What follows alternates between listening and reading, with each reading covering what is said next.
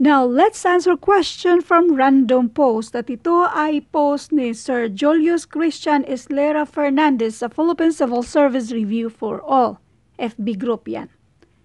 Dito tayo sa age problem na combination sa ratio and proportion. Pero bago yan, mag-random shoutout muna tayo kay Jeffrey Aguilar, kay Junel Passion, kay Jane, sabi niya, very great help, ma'am, madam. So, thank you daw for sharing your knowledge. Thank you din sa inyo. At shout out kay John Ryan Pilios. Sabi niya, hi po, I like your video tutorial. Pwede po ba mag-send kayo ng link? By the way, yung regarding, ano pa ba yung hinahanap niya? Yung abstract reasoning. Pwede kayong pumunta sa FB group natin. Meron din akong pinopost, i-flash ko sa screen. Meron kasi akong pinopost doon na lahat ng upload ko regarding sa abstract at meron din tayong sa files mismo sa FB group nandun yung mga PDF file natin. Shout out kay April Boy de la Cruz. Sabi niya, ma'am, salamat po. Marami po akong natutunan sa iyo. Dagdag pa niya kaso nga lang kinakabahan daw siya sa kung yung palapit na exam na iti-take niya. Idadagdag ko na rin na ilagay sa description yung link regarding sa kung paano i-prepare o paano mag-self-review kasi meron tayong part 1 and part 2 na sinishare ko na dati, so pwede niyong panoorin yon. Pero sa actual na exam, kung sakaling kakabahan kayo at para hindi kayo kabahan, relax lang. Take a deep breath bago pumasok sa mismong exam room. And tell yourself na exam lang yan. You can do it. Kung para sa inyo, para sa inyo. Just trust God. Proverb 3:5. Panghawakan nyo yan. Shout out kay Ryan Sabino. Sabi niya, salamat ma'am, nakakadistract kasi yung mga signs. Doon yata siya nag-comment sa mga unlike signs. At sa lahat ng mahilig mag-like sa mga videos natin at yung mga nag-iwan ng mga magagandang mensahe, may God bless you more than pa sa in-expect nyo. Now, basahin na natin yung problem. The present ages of 3 colleagues are in the proportions 3:5:7. 4 years ago, the sum of their ages was 48. Find their present ages in years. Is it A, 12, 20, 28? B, 13, 15, 23? C, 11, 16, 19? Or D, 20, 24, 27? Let's solve this in 3 ways. Una, just in case hindi mo alam kung paano ito gawan ng equation, dun tayo sa mga choices. Sa mga choices, given man yung tatlong mga taon nila. Gawin natin siyang, i-list natin bali siya in such a way na maging 3:5:7. Remember, the present ages of 3 colleagues are in ratio of 3:5:7. Yan yung present age nila. Find their present ages. So, madali lang kasi ang given naman ay yun yung mga present ages natin. So, hanapan natin each yung mga choices ng greatest common factors para ma-list natin yan siya sa ratio na 3:5:7. Number 1, ang greatest common factor dito ay 4. So, 12 divided by 4 is equals to 3. 20 divided by 4 is equals to 5. 28 divided by 4 is equal to 7. So, therefore, wag ka na mag-aksaya ng panahon at ang answer dyan ay letter A kasi yung ratio sa letter A ay 3:5:7.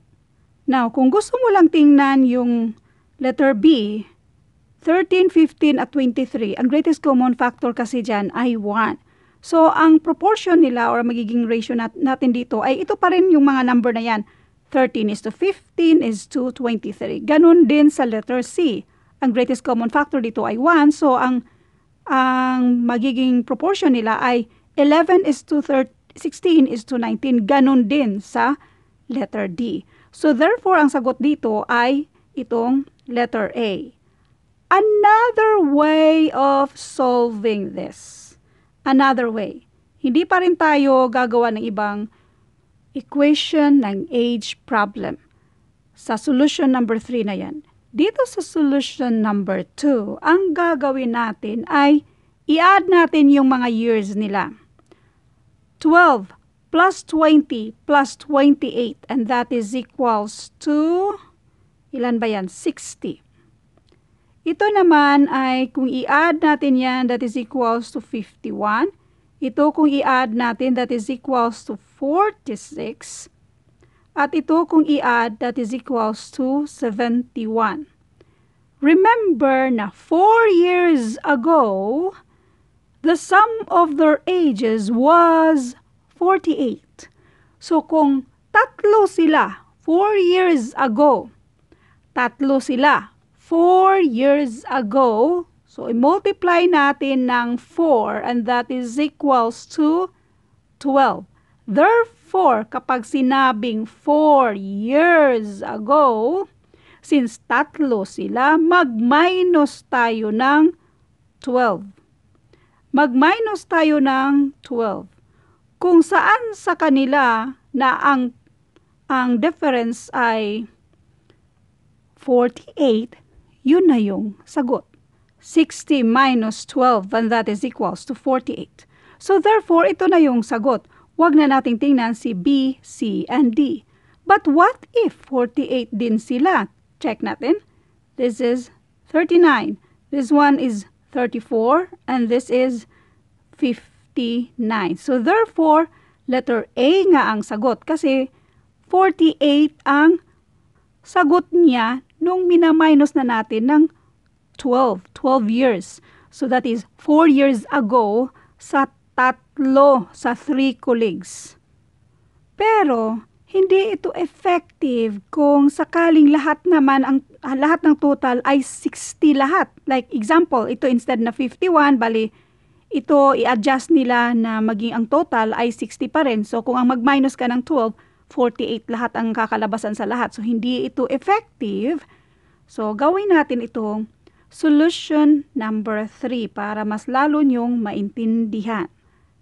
Pero yung solution number 1 natin, effective yun kasi yung ratio or yung proportion na 3:5:7 dapat fits siya. So, effective yung solution number 1 natin. Pero yung solution number 2, hindi siya effective kapag yung sum naman ng mga choices natin ay parehong 60 tapos mag-minus tayo ng 12, lahat sila ay equals to 48. So, hindi siya effective. Solution number 3. Basahin natin ulit. The present ages of 3 colleagues are in proportion of 3:5:7. Kapag ratio, gagawa tayo ng let n be that number na i-multiply natin sa mga ratio na ito. So ito yung now. Gagawa tayo ng table para klaro lang sa inyo. Yung ages nila now, yung isa ay 3, tapos yung isa ay 5, 7. Lagyan natin ng n para ito yung common number na i-multiply natin dito sa ating ratio natin. Now, yung 4 years ago, ibig sabihin minus 4. 4 years ago. So, ang edad nila 4 years ago must be 3n minus 4. Yung isa ay 5n minus 4. Yung isa naman ay 7n minus 4. Kung i-add natin lahat ito, ang total ay 48. Bali, ang equation natin ay 3n minus 4 plus 5n minus 4 plus 7n minus 4 is equals to 48. Pero pwede namang dito pa lang isolve na natin. ipagsama ang mga like terms. 3n plus 5n plus 7n, and that is equals to 15n. Negative 4 plus negative 4 plus negative 4, and that is equals to negative 12 equals 48. Ito na yung equation sa problem natin ngayon. Now, hanapin natin yung value ni n. Kasi yan yung pang-multiply natin sa ating itong proportion na 3:5:7 para makuha natin yung sagot. Now, itong negative 12 or minus 12, since pang minus yan, para ma-isolate natin si 15n, i-transfer natin sa kabila. Pang-add na siya sa 48. So, 48 plus 12. 48 plus 12, and that is equals to 60. So, i-isolate natin si n. Since si 15 pang multiply sa n, pang divide na ngayon siya sa 60. 60 divided by 15, and that is equals to 4. So, ang value ni n ay 4. So, therefore, sa edad nila now, 3n. Ang n ay equals to 4. So, 3 times 4 is equals to 12. Tapos, 5 times 4 is equals to 20. Then, 7 times 4 is equals to 28. Now, find their present ages. Now, yung present age nila, 12, 20, 28. So, ang sagot ay letter A, 12, 20, 28. Thank you for watching, and God bless. By the way, never memorize the answer, kundi yung paraan kung paano natin ito sinagutan.